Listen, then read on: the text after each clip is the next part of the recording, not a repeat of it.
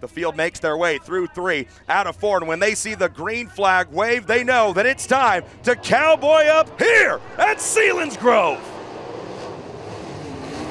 Kevin Thomas Jr. does a good job getting away as quickly as he could from CJ Leary. But Leary works that bottom side. Justin Grant, Chris Wyndham, and Tanner Thorson sort themselves out. Grant uses the high line to move right into the 3rd position. CJ Leary works way down low. Kevin Thomas Jr. lets the 9K work a little bit wider on corner exit out of 4. 1 lap down. KT using that pole position to lead here early on. Speed up top here as they come out at turn number 4. KT still solidly out in front. Kevin Thomas Jr. now has a wind visor full of Chris Wyndham. Wyndham slides him down through 1 and 2, but KT hangs a hard left, gets back on the loud pedal. He drives to the inside of Wyndham. Now they've swapped lanes. Wyndham up top. KTJ works down low, and Briggs Danner continues to bounce it off the high side over in 3 and 4. Wyndham, your new leader. KT tries to battle back down in 1 and 2, but he's going to run more of a Chris Wyndham-esque line through those first 2 corners. As we near the halfway point, all this racing back and forth has slowed KT up. That allows Justin Grant to know that they're going to race each other hard for a lot more years to come. Well, tonight we're getting to see another version of it. Grant sends it deep around the top side in 3 and 4. He's going to try and walk the dog around Wyndham, and that's exactly what he does. JG to the lead with 6 to go.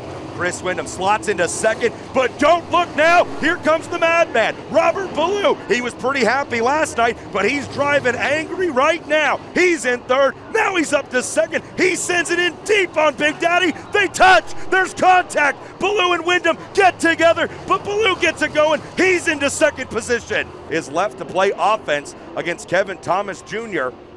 3 laps left, and Ballou has seen that gap grow from 1.5 to 2.2 seconds. Justin Grant is not playing games. He is here to win races. They make the way down the back straightaway. 28 laps complete. 2 to go. This time by. Close battle on the track is the one for 3rd because there ain't no battle up at the front. KT pushes up on the exit of 4. That opens the door for CJ Leary. He decides to step on through to the other side. Move Leary now into the 3rd position. Kevin Thomas Jr. tries to battle right back down low, but Leary able to roll the speed on the high side. The white flag waves. We keep an eye on this battle because Robert Ballou continues to lose sight of JG. Justin Grant sees the white flag out in front for the 2nd time in 3 nights here in Eastern Storm competition. He was victorious at Grandview Speedway. He was fast at Bridgeport last night,